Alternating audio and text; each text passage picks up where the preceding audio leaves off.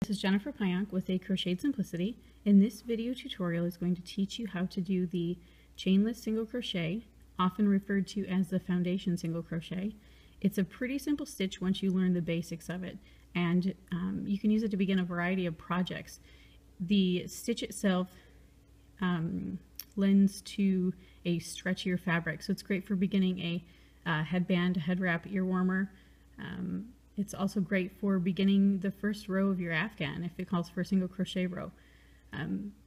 Instead of chaining 100 and some stitches, you can just do the foundation or chainless single crochet, and row 1 is done just as quickly almost as if you were just going to chain.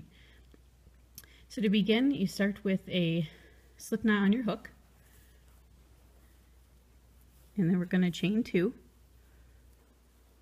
You're going to insert your hook into the first chain, yarn over, pull up a loop, yarn over, pull through 1 loop on your hook, yarn over, pull through the remaining 2 loops.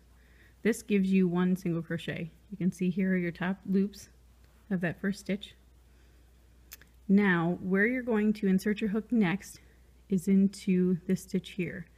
It's almost as if we were chaining up. When working the stitch, I'll explain more in just a second. Insert your hook into that loop, yarn over, pull up a loop, yarn over, pull through 1 loop. That's kind of where you create that chain 1 to move up, yarn over, pull through 2 loops. And now you have 2 single crochets. Let's try that again.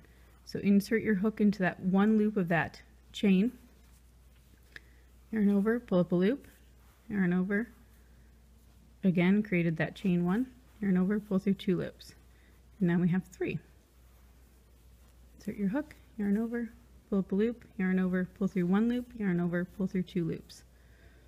And now that loop gets a little bit more visible and it's easier to see where you need to insert for the next stitch. I've continued on and worked a few more chainless single crochets, but it's pretty easy once you get going. So you just repeat that insert in the hook, pull up a loop, yarn over, pull through 1 loop, yarn over, pull through the remaining loops. Insert hook, yarn over, pull up a loop, yarn over, pull through 1 loop, yarn over and pull through 2 loops. You just keep going at that and work as many stitches as you need, and you're all set. And you can see how much stretch the fabric has working that stitch. I hope you give it a try.